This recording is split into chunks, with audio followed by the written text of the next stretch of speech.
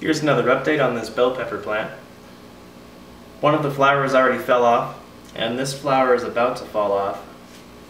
And this flower here is brand new, just opened up yesterday, and it's fully open today. I'm going to try something new here today.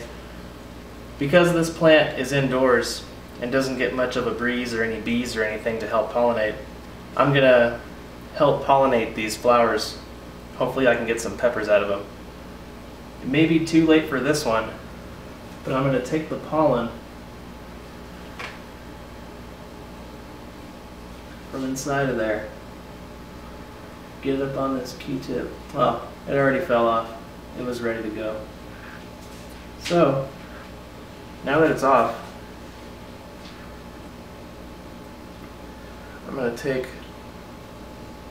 all the pollen, I'm going to rub it on the end of this Q-tip. Hopefully this works.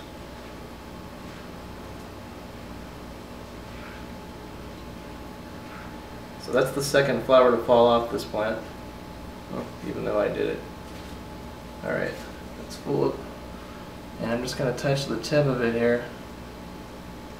And you can see there's pollen falling off as I touch it. And I'm kind of shaking the pollen sacs up here too, so they'll fall. And maybe help get this guy going. Hope this works. I'll put an update video. You'll see if hopefully I get a pepper on this one. I just watched a, oh yeah, I can see pollen all over the tip of the flower. I think this one might work.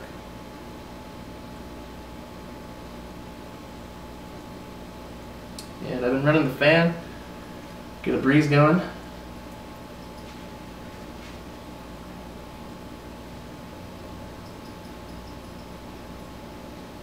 Alright, that's it. We'll see what happens. I also added one more fish to the tank. That's the one there on the right there with the black spots. So 3 fish total now again. I'll keep it at that for a while and watch the levels.